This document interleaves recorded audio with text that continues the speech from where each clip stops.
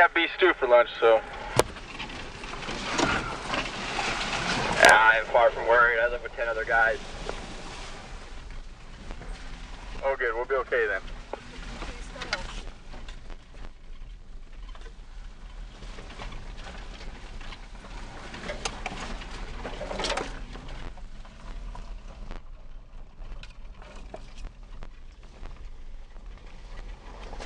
I have to ask, just before we do have a little bit of fun, does anybody have any buses to catch or trains or anything like that?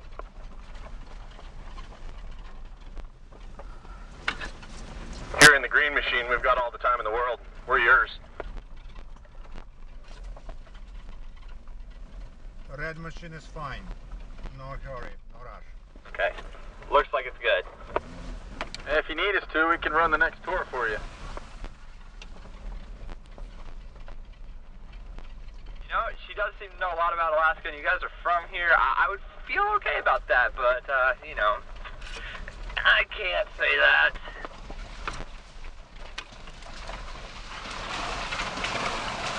We probably definitely have to use a tow strap on that one. Well, if you don't mind getting muddy, then that's fine. We can always clean off on the river. That would be so cold.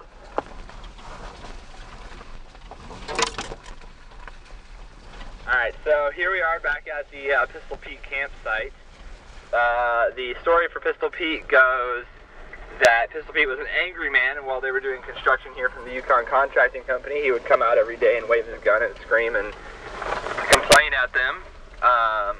However, then he actually homesteaded this land back when that was legal. Homesteading is where if you live on a property, a piece of land, and you mark off your territories and stuff, and if you live on it and tend the land for 7 years, then it's yours. You can have it for free. I don't think they do that anymore. From what I understand, they have auctions now for various parts of the land.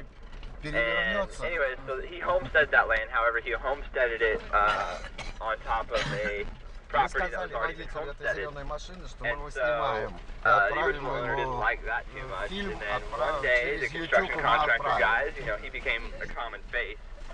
And one day, he just kind of stopped showing up and he stopped yelling, and they thought that was weird, but they thought, nah, maybe he just got drunk in town or something and passed out somewhere. Well, this happened for about 5 days in a row, and then they eventually